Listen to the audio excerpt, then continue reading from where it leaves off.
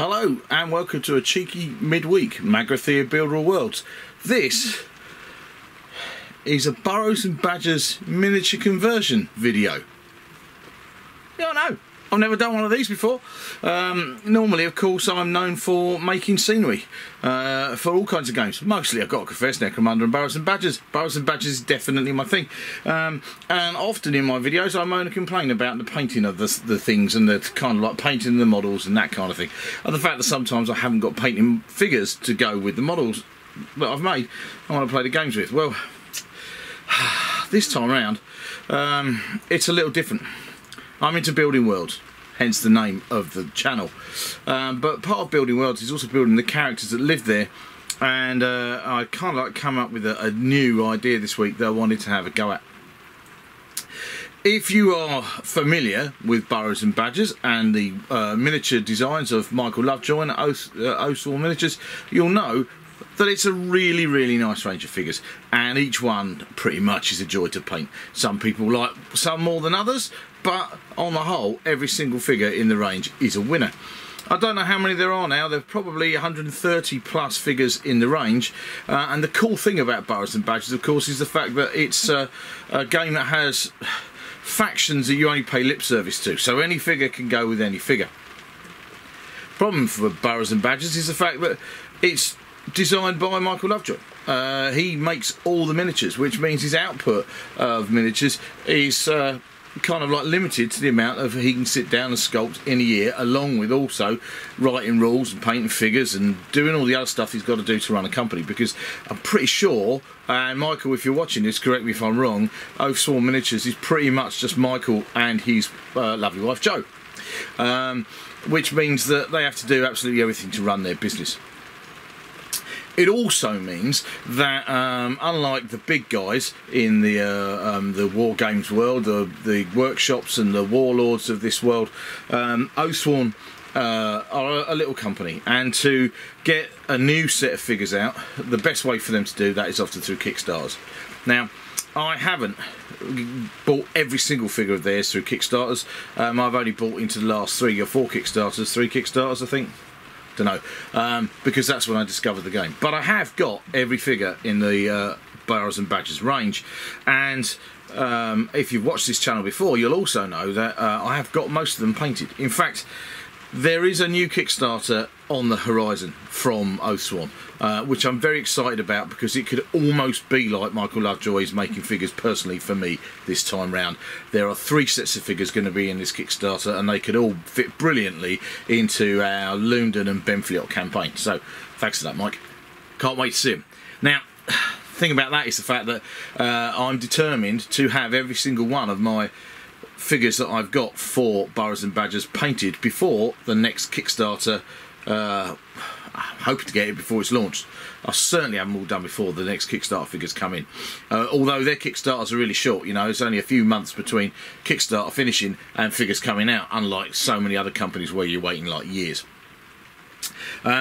So earlier this week I sat down with all the figures that I have left from Oathsworn and other companies as well, because B&B is a miniatures agnostic game. I mean, if you can get Oathsworn figures, I totally recommend you get them because they're so great, but other people do use other figures too, and that's fine. And I got out all of the figures that I've got for B&B that aren't painted, and they numbered 45. So I laid into them. By Wednesday, I got these figures out on the Monday. By the Wednesday, I had painted 13. Very pleased with myself too. They're here, look. Those are the Oathsworn ones I've done. And these are from Punga Miniatures. Sadly, not easy to get hold of at the moment, because Punga's a Russian company, and hey, you know, there's a war on. Sorry, special military operation. Fuck it, it's a war. Then I got a bit sidetracked, because I'm also making a scenery video at the moment, another thing for Benfleet, and I was really into that, and then I got sidetracked by these painting these figures, and there was one figure in particular that was causing me a problem. It's a fantastic model. It's this. This isn't my one. This one belongs to my mate Ted. It's great. It's a beaver priest, high priest, angry looking bloke, great big mitre, bizarre looking kind of like, well, religious symbol really, but being wielded as a double-handed weapon. He's got sensors hanging from kind of like sashes and all sorts of stuff, flowing cloaks, loads of action in this model. The problem with only having a limited range of figures, and I said Oathsworn B&B figures, it's a pretty big range, 130 odd, is the fact that there are limited sculpts of different species of creature, which means that if you play regularly with a group of people, the chances are lots of them have got the same figures. I run a campaign for Burrows and Badgers which involves 8 players at the moment, and a lot of the same figures crop up in different people's war bands. That's the way of it. This is, like I said, this is Ted's Beaver Priest. Pretty sure a couple of the other guys have got this model as well and have painted it, and they look really nice. Probably John Penny. John, have you got one of these? I don't know. He's painted some amazing looking figures in these last few months. Big nod of the head to Mr. Penny.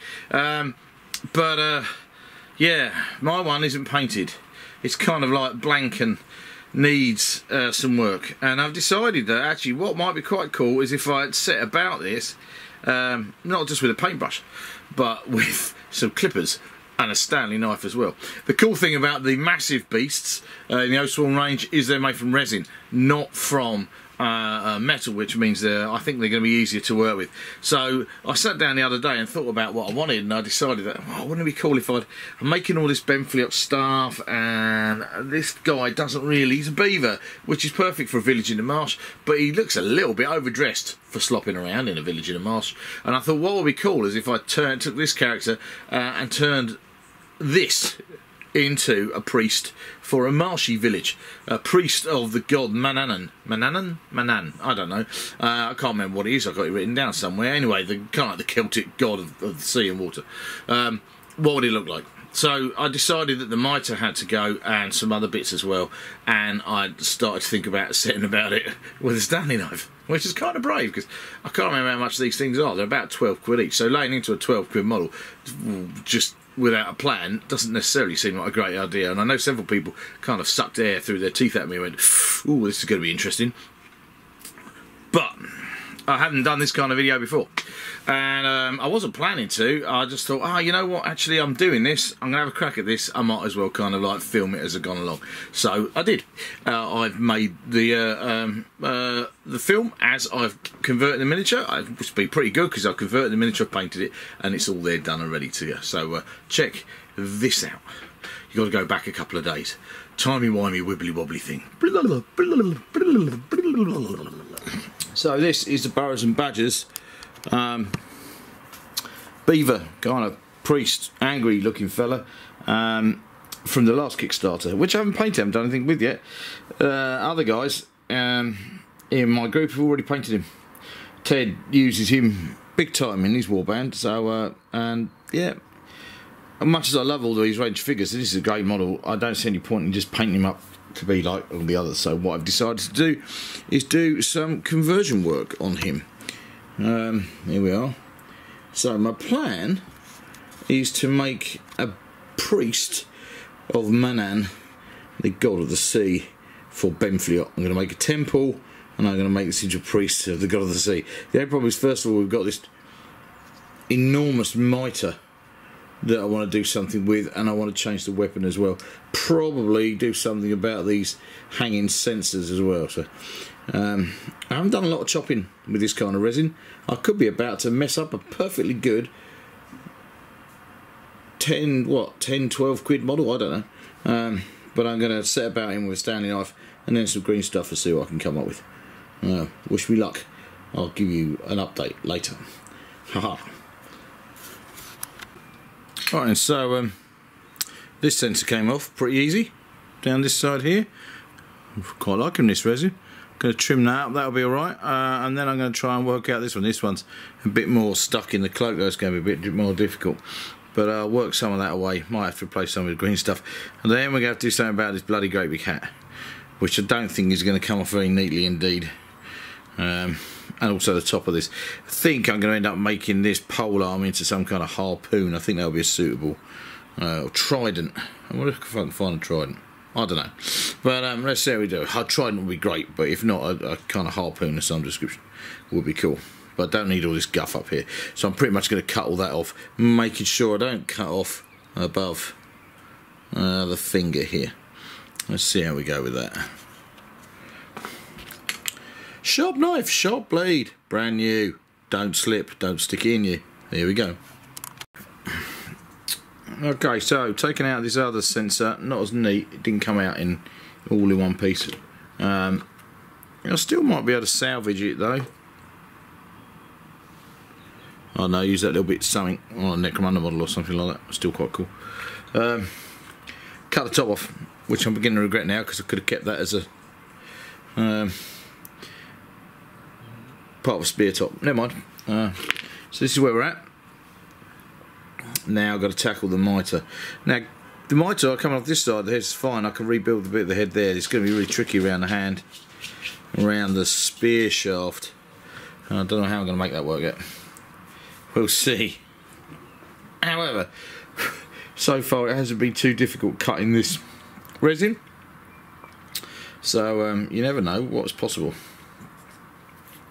This is not going to be pretty or come off neatly though, so I'm just going to go at this with a pair of clippers and a knife and carve it away. There's no way I'm getting off all these gubbins all in one piece that I could think of. So, wish me luck. Tally ho.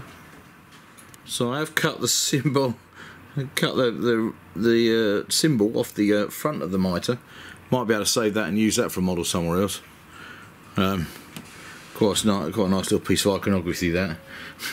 Currently, the mitre now looks a bit flat, so I'm just going to cut into this and cut this away because it's just got to go now. I've committed myself to this.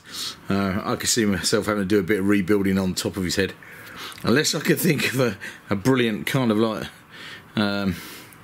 piece of headgear for a priest of the sea, some kind of fish, maybe. Oh, no, that'll look crap. Okay, so yeah, might just be plain. I'm going to see what state it's in when I've got the rest of this cut off.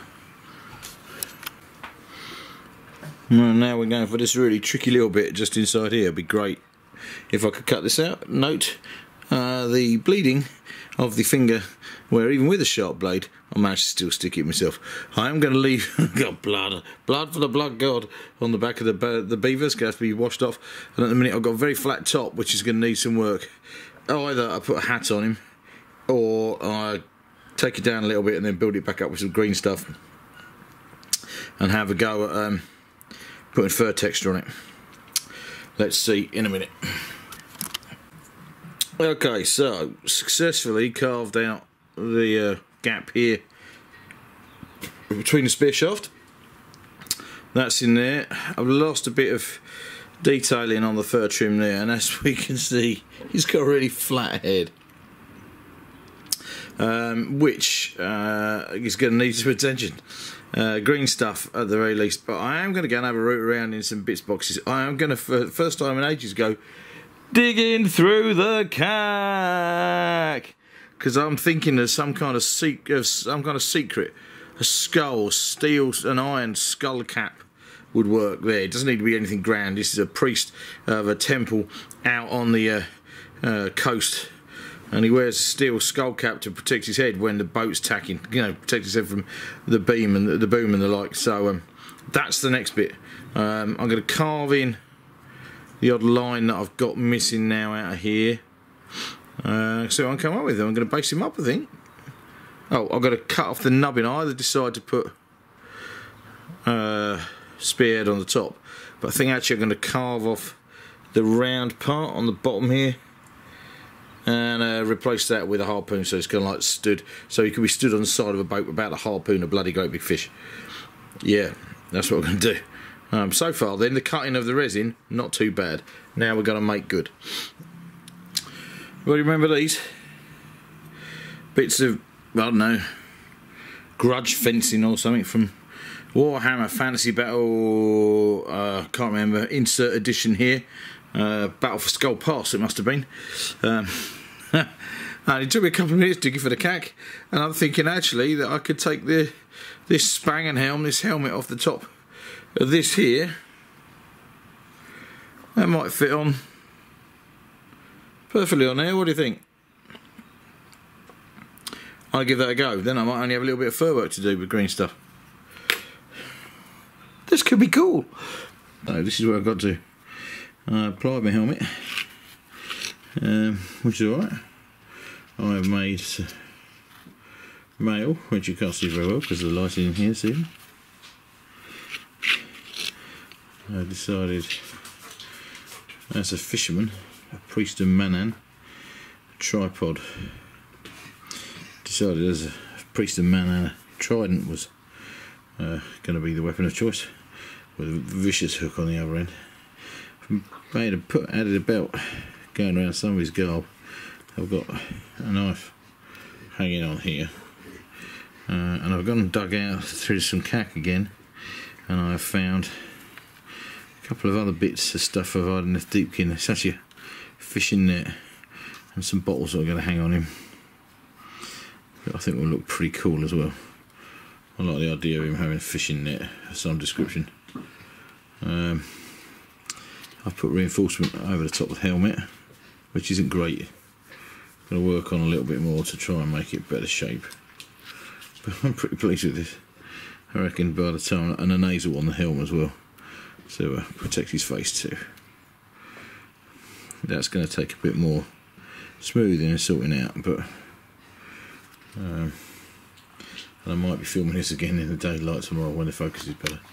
But let's give it a go. Okay, so I've put male aventail on the back of this helmet. And nasal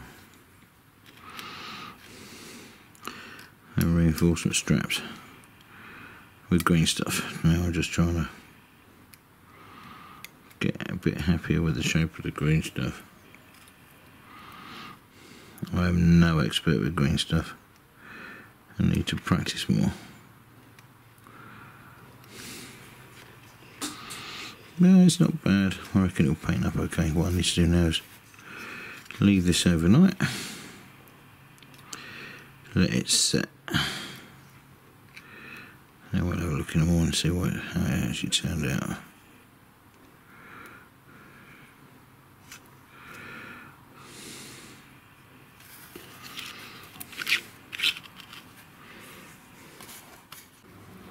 Right, so this is what I've done.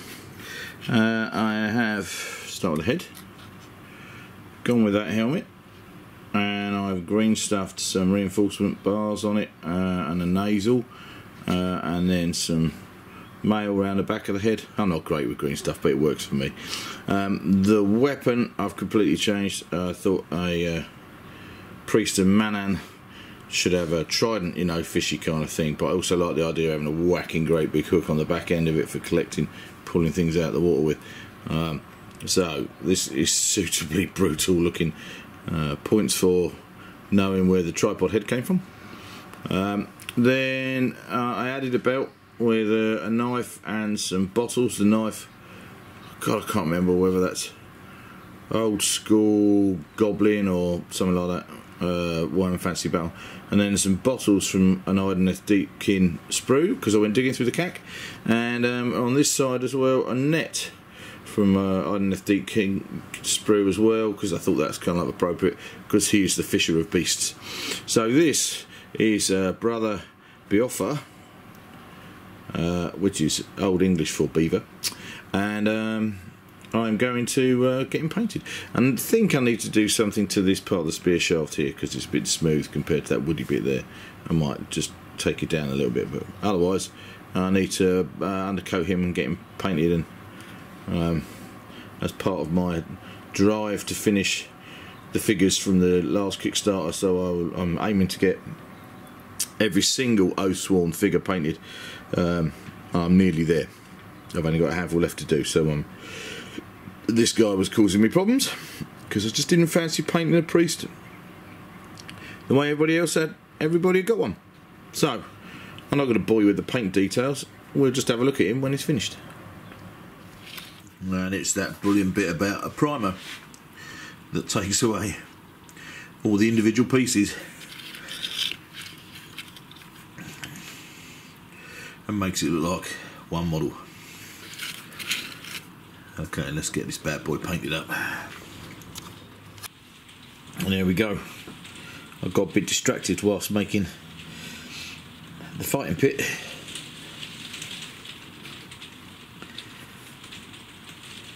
And I ended up converting my Oathsworn Beaver Priest. I've now turned it into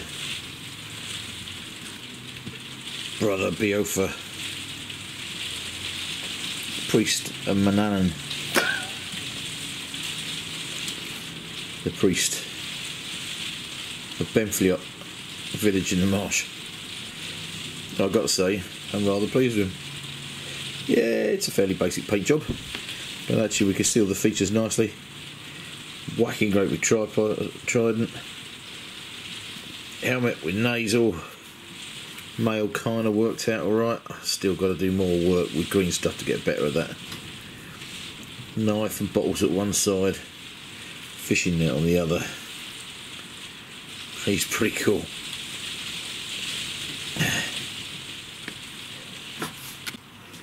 We just so happen to have Ted's beaver next to it. It's quite interesting how changing which direction the weapon's pointing changes the kind of dynamics of the model to some extent. Never really considered that. That's pretty cool. Yeah, I'm pleased to have done that. Well worth the time and effort. In fact, having made that helmet like that, I could see myself making a whole little force of these guys. Great big pole arms and the like. I mean, I'm not going to, because they're kind of, I don't know, can't remember how much per model. Are they 12 quid a model? I don't know, but it's pretty cool. But I'm really pleased with that.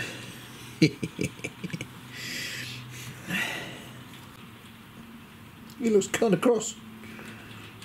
He's going after one big fish.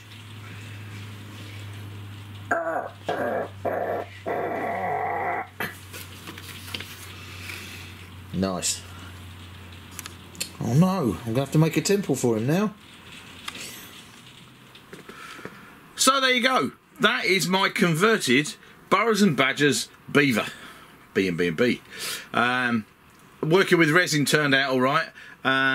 I'm not great with working with green stuff. I've got to do it more and I've got to work with it, and I always love people who can give me tips, because frankly sculpting is not really my thing. I think what I've done with the helmet and the mail on the back works, certainly works enough for me. It certainly looks really different compared to the original model, and he looks a bit more scummy and a bit more suitable for slopping around in a marsh.